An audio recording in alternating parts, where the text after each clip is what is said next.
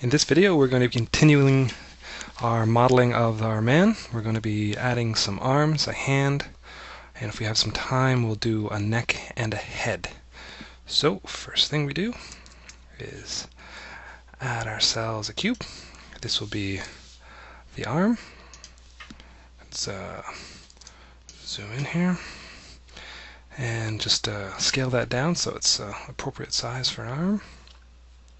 Scale that by the Z. Switch to side view. Scale that by the X. Just check the top view, see how we're doing. Make sure it's all nicely aligned. Alright, that's good. Go into the edit mode here. Select face.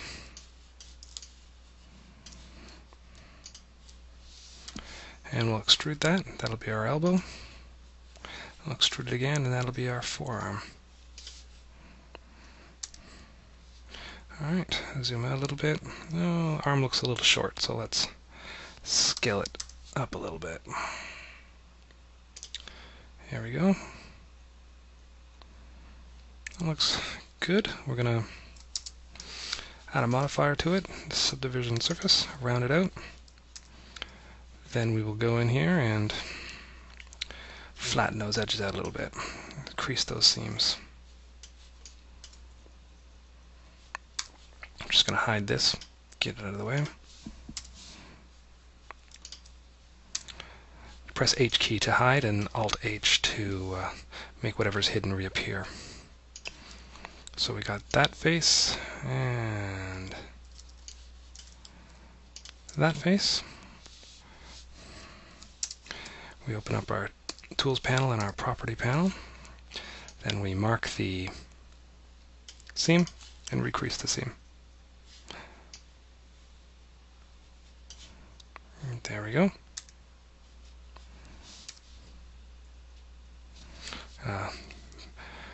Unhide the body there. There we go, it's a better shape. Now I'm going to add an arm. Oh, sorry, I'm going to add a hand. So Shift A, Mesh, Cube. Just scale that until it gets the appropriate size that I want. Scale 1. Grab that. Alright. Now what I'm going to do is go into edit mode. We're going to do some loop cuts and slides here. So I want 2 loop cuts there and 1 loop cut here. So click there, and then I can use my mouse key to roll up. And that'll give me room for a finger to grow there, a finger to go there, and a finger to grow there. Then we'll make space for a thumb too, which we can grow up here.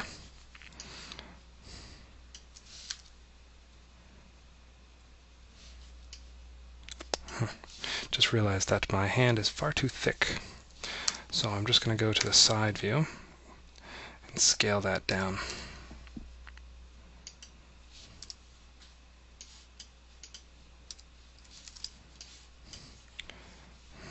Grab that, move it into position.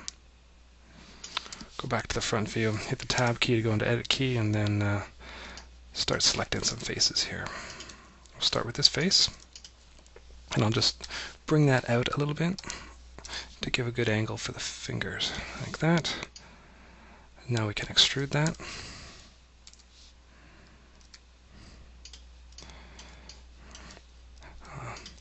Extrude that.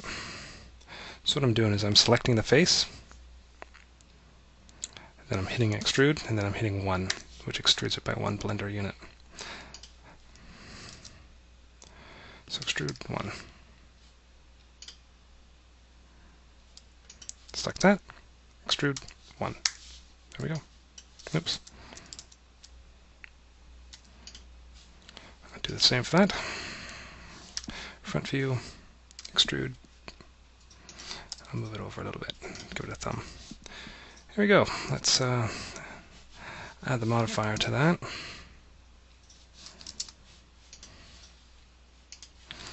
Let's see how it looks. pretty good.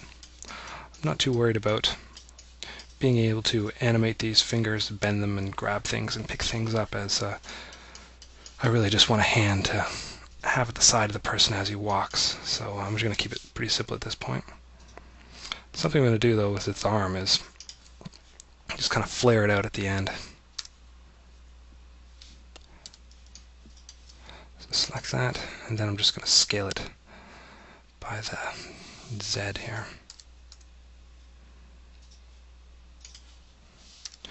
Yeah, that looks a little friendlier.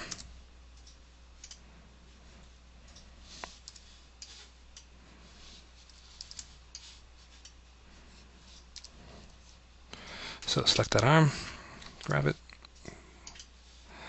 select the hand, grab it, check on top, make sure everything's good. Oh, they're not really lined up too well there, are they?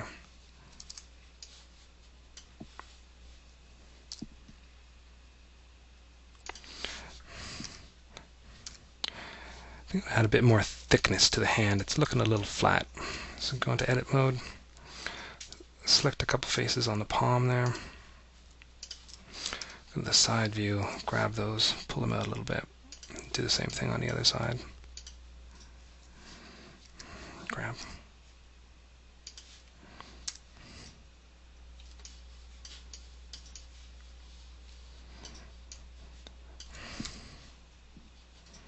So that's pretty good.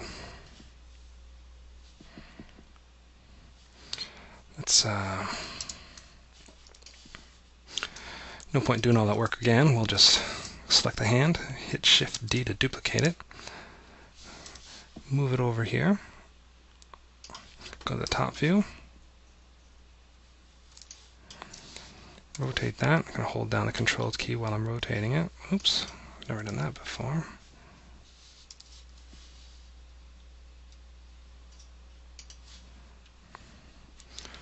I'm not sure why I broke the two objects up like that. Not too worried about it. Does the same thing. Grab that by Y.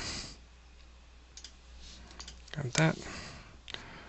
Move it by the Y.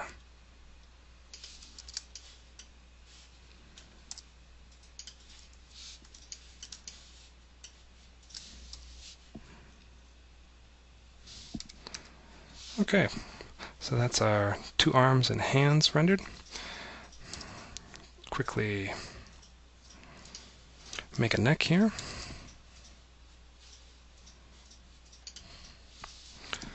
Grab that. Scale that along the Y. Switch to side view. Scale that along the Y. Scale that along the X. Grab it. Let's rotate a little bit. On the front view, make sure it's nice and lined up. Pretty good. Okay, that's our neck. Now let's add a head. Another cube. Scale that cube up. Check the side view, make sure it's nicely aligned. Alright. Add the modifier.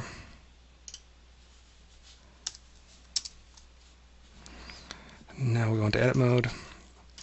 Select some edges and just tweak the shape of this face a little bit. Give him a jaw.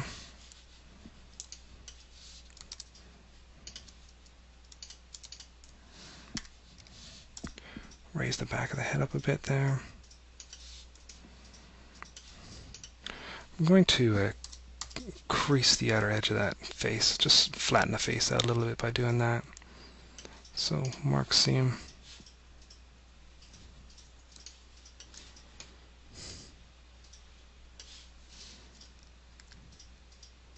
That's pretty good.